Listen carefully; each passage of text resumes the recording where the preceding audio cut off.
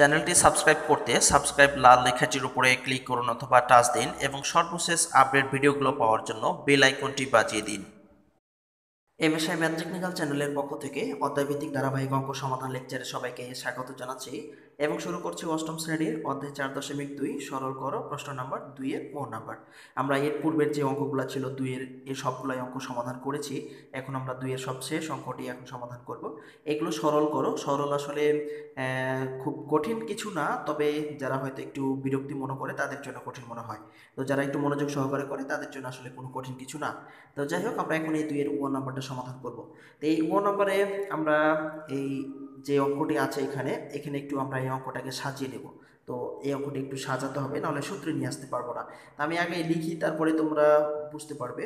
এখানে এটা যা ছিল ঠিক তাই রেখে দিলাম, এরপরে প্লাস, এরপরে এক্স প্লাস ওয়াই, এর উপরে হল কিউব আছে দিলাম। এরপরে যেটা করব আমরা সেটা হলো এখানে প্লাস আছে, প্লাস দিলাম। এই 6x এটাকে আমরা দুটি অংশ করে নেব, তাহলে আমাদের সুবিধা হবে। অর্থাৎ 2x গুণিত যদি আমরা 3 করে দিই তাহলে আমাদের এটা আবার গুণ করলে 6x হয়ে যায়।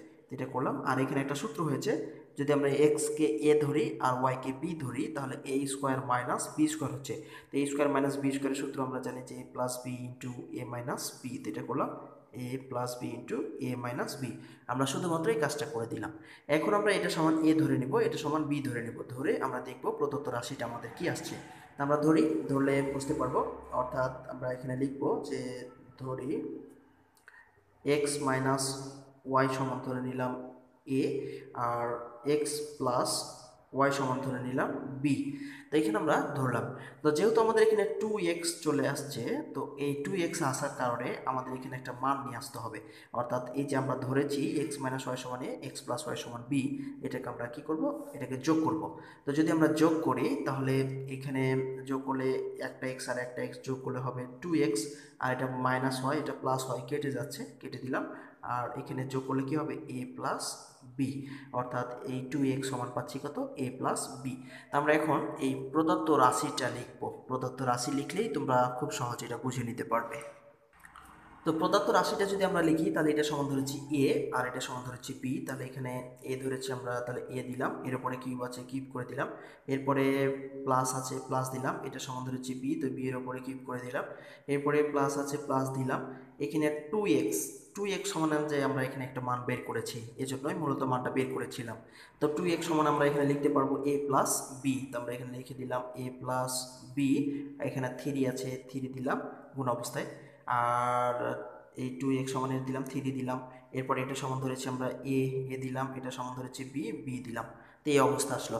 তো এখন আমরা এটাকে আর একটু সাজিয়ে লিখবো, তাহলে আরও সুবিধা হবে। তো আমরা যদি সাজিয়ে লিখি তাহলে যেটা হবে, অর্থাৎ a cube plus B cube, এরপরে প্লাস 3ab-টাকে সামনে নিয়ে আসছি আর এটাকে পরে, অর্থাৎ 3ab into a plus B, এটা করে দিলাম। মানে এটাকে শুধু সাজালাম, অন্য কিছু না। এটা ঠিক ছিল, এটা ঠিক ছিল, 3ab-টাকে এর পরে ছিল, মানে এটাকে গুণ অবস্থায় আছে তাই আগে নিয়ে আসছি, যেন তোমরা বুঝতে পারো। তা আমরা এরকম একটা সূত্র পড়েছিলাম যে Q plus B Q plus 3ab into এ প্লাস বি, এটা সমান একটা সূত্র পড়েছি যে এ প্লাস বি হল কিউবের যে সূত্রটা, এটাই তো আমরা এটা সমান পড়েছিলাম। অর্থাৎ এইটা পুরোটা সমান লিখতে পারবো এ প্লাস বি হল কিউব, এইটা আমরা লিখতে পারবো। এটা হচ্ছে পুরোটা এ প্লাস বি হল কিউবের সূত্র, শুধুমাত্র একটু সাজিয়ে লেখা আছে এখানে। তো এখন আমরা এর জায়গায় এর মান বসাবো, বি এর জায়গায় বি এর মান বসাবো।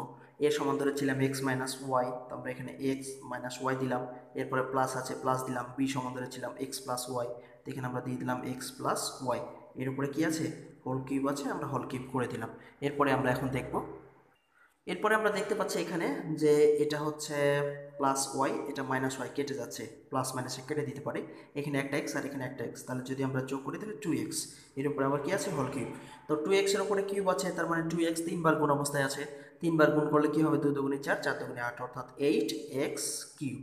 এইটাই আসলে আমাদের আনসার হয়ে গেল।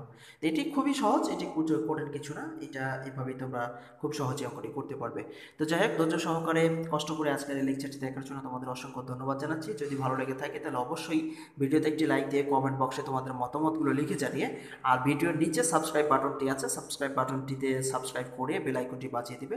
আর তাহলে সর্বশেষ নোটিফিকেশনগুলো তোমাদের অটোমেটিক নোটিফিকেশনে চলে যাবে, তোমরা সহজে সেটি পেয়ে যাবে।